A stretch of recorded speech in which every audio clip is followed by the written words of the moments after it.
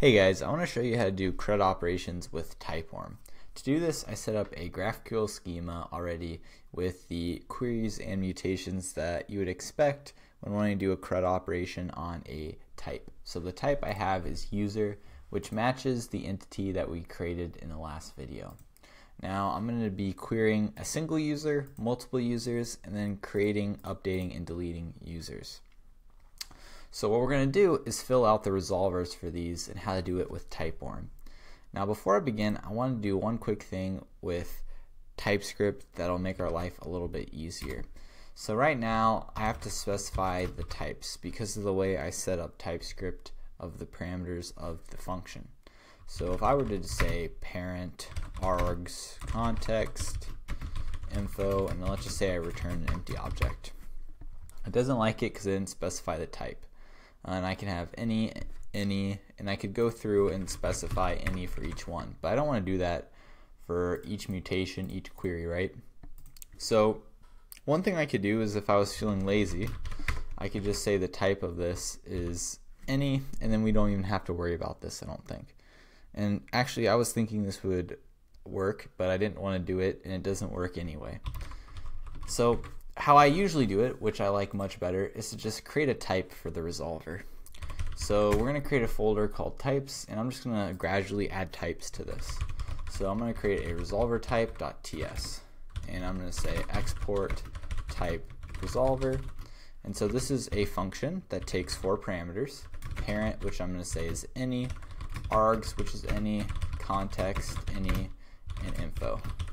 And it returns a promise and anything back from that promise. But it can also return pretty much anything.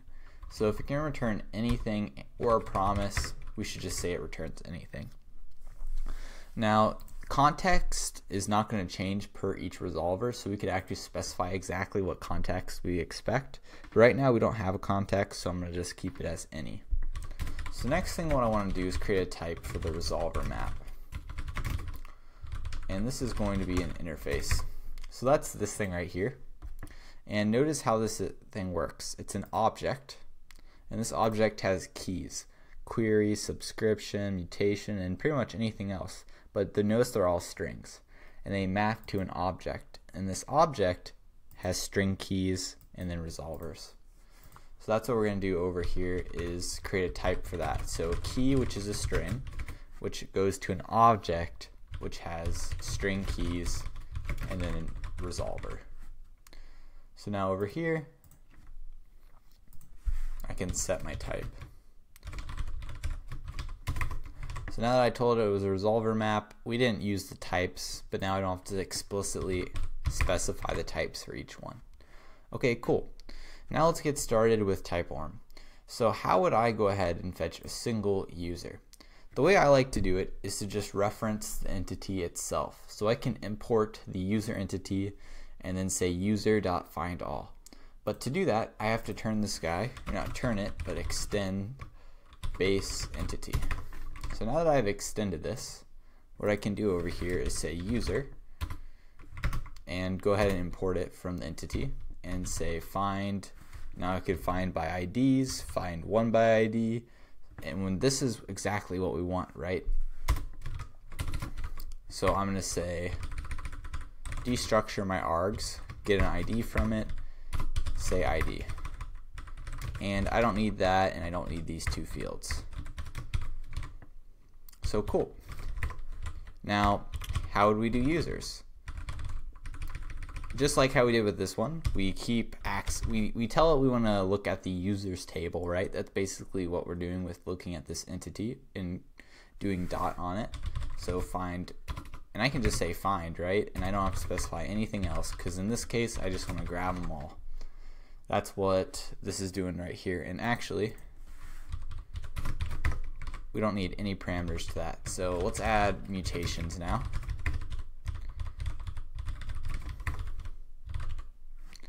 Now, create is actually kind of interesting with Typeorm.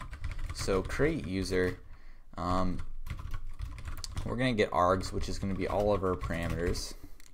Now, usually, you might expect it might be user.create, and you just pass in the args like that. which you would be correct, but this does not work how you would expect. This does not actually create the object in the database. All it does is create an object. So now we have an object called user. To actually create in the database, you have to say user.save. So that's how you would create a user right there. Now we could chain these together, right? So I could say get rid of that and create and save it all in one step. So now we're taking the arguments that we get and then just saving it.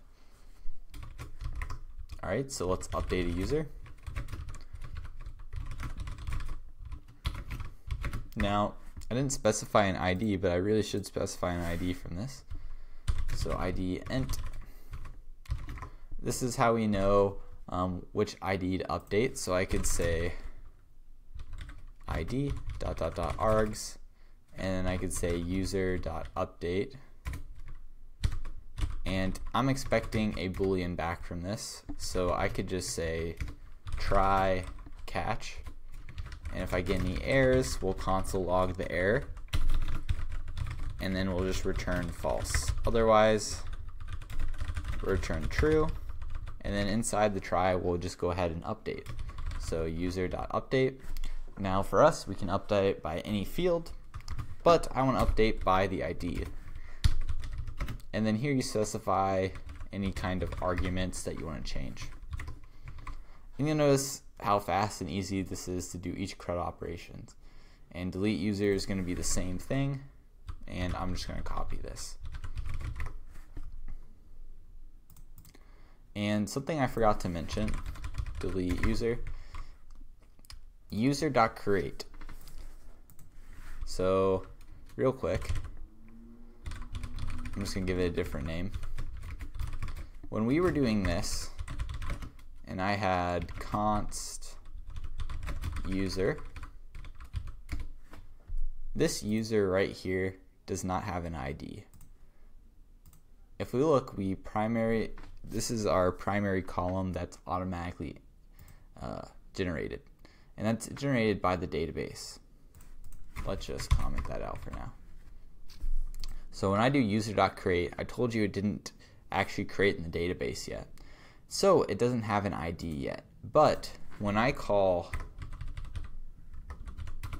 user.save, and by the way, I actually don't think what we have up here will work, because I don't know what user.save, oh wait, it does work. I didn't know if save returned an actual user, and it does, that's good.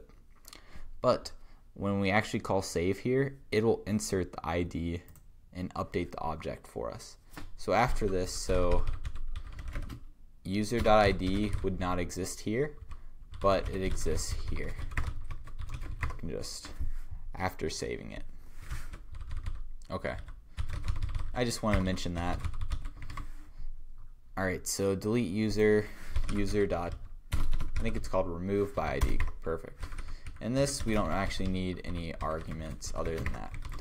Now, one thing I'm bummed about is the other one you saw, user.remove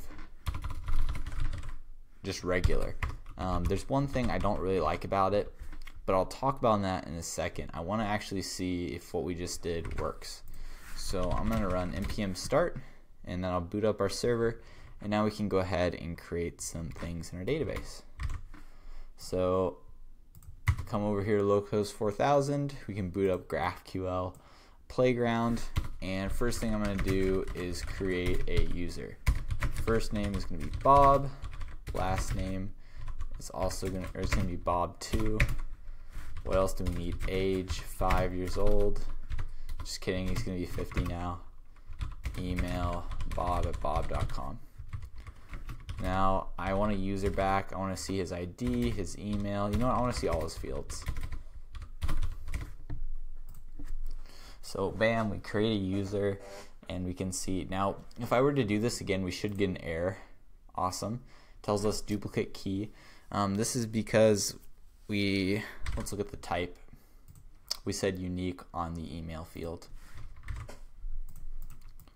Okay, so let's query our user.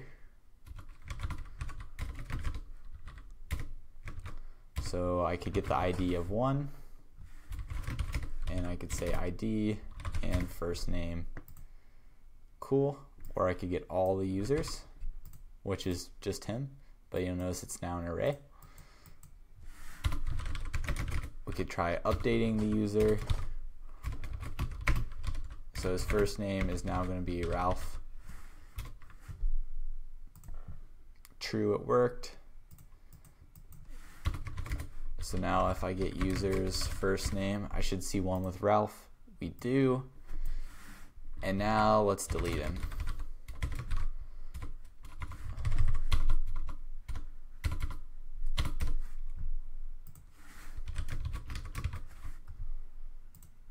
That worked. This should be empty now, and it is. So all our operations, that's how you do CRUD operations in Typeorm. Now there's other ways to do these, right? Because it's not possible to do everything with just these. This is basically your basic example of like taking an ID and updating. But sometimes you might want to update by other fields. So that's when you would use remove, for example.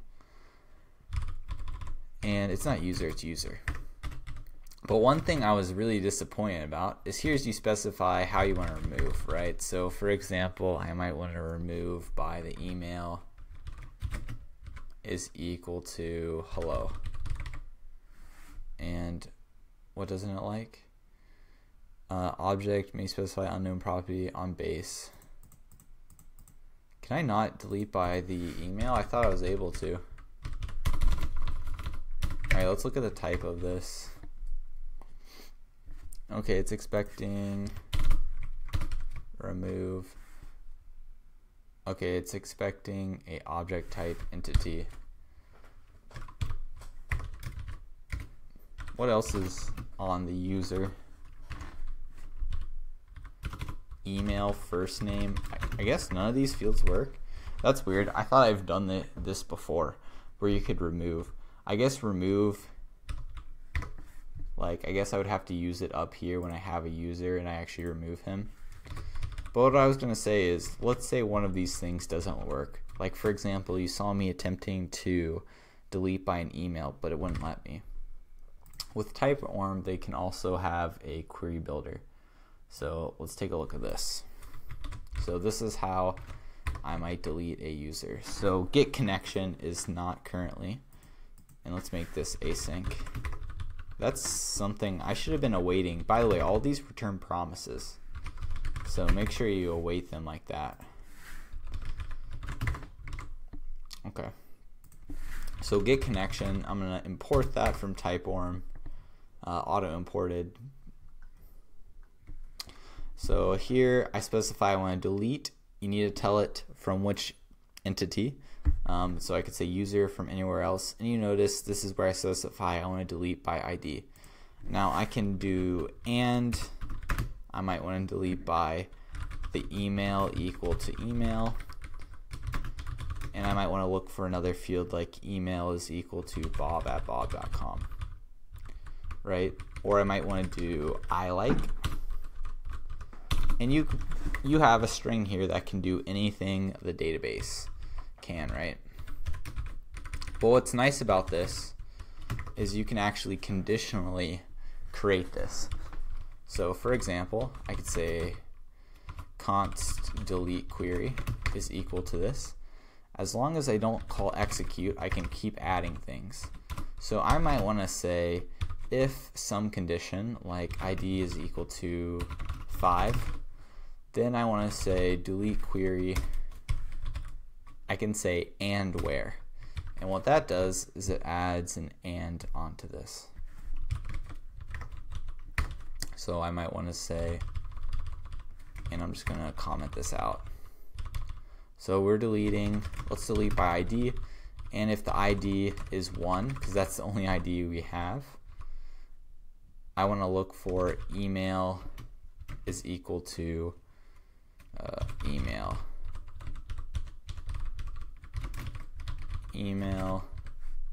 bob@bob.com. Okay, and if you open this up, it'll actually show you the queries that are getting run. So if I go here, history, I want to create a user. Alright, we got user and his ID is 3. So if I try deleting a user with an ID that is not 1,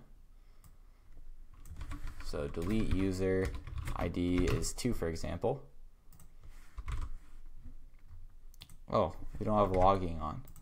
I wanted to show you guys logging.